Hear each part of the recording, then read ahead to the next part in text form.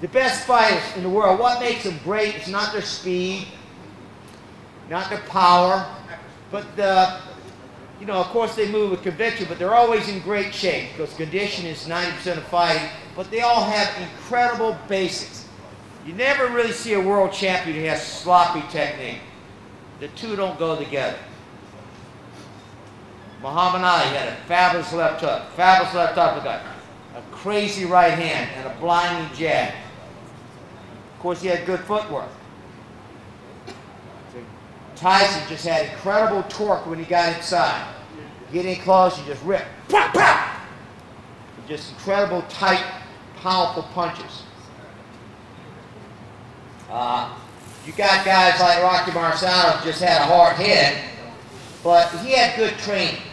The guy would go through like a 26-round workout in the gym and go right back to the beginning and go through the exact same workout all the way through again. Just incredible condition. Muhammad Ali used to run 9 miles in Miami to get to the gym to work out.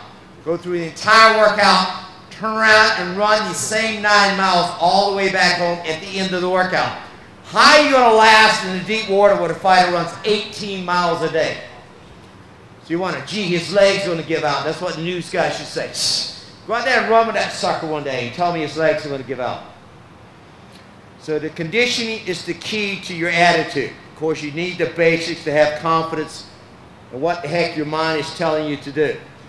But feel free to kind of add to it. Hold on one second. What time is it now? A little after 7. What does that mean? 5 after 7. I don't want West Virginia time. What time is it? Oh, it's after 7. Okay. Watch this. I want to do some body work before we wrap up. Come here, handsome. No, hold a second. Mike, let me get you back on here again. You didn't have enough air time. Yeah. Mike Allen, Allen Branch. Who calls me more than anybody else in the organization next to Mike Allen? Me? Look at your long distance phone bill. How many times you call me? It's Colette. No. I'm going to start calling you back, Colette. I want us to work a little bit on, which we all had heavy bags in here. We just can't afford to buy the bags, but more so than that, it's hard to get our host, John Maynard, to get the people to bring the bags in here. So let's make the best we can working with the equipment. I want you to work on 3 punches before we leave today.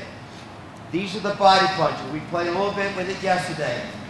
Watch it. Again, I want you to go back to slipping here with the right knee. See the knee collapsing? Rotating the ankle out. Rotating the hip forward underneath the shoulder. Now you're going to a pronated position. That means the palm is down.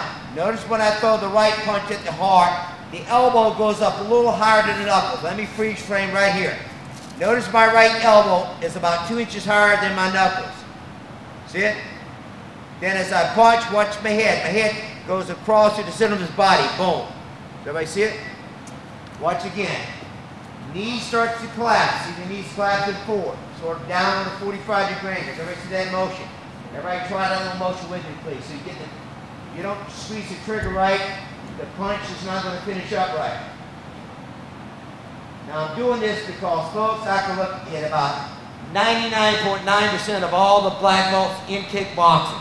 If they don't know how to body punch, I'll say it right to their face.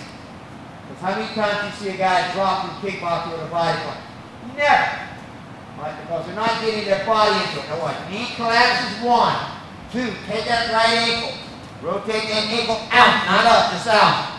Now look, see your shoulder is still in front of your right hip. So now what? Take your hip, turn that belly button. See the belly button was pointing? See I'm pointing it outside his left shoulder. I'm going to turn that belly button as I rotate the hip underneath my shoulder. Now my weight's going to shift from the right foot over to the left foot. So my hand outside his left shoulder is now going to shift over in front of his body. Boom. As I land the pronated punch. That means the elbow is a little bit higher than the knuckles. I want you to make contact with your right hand sort of at a perfect right angle. Does everybody see the angle here? So I got good leverage here. If I'm out like this, like a reverse punch, you're losing power.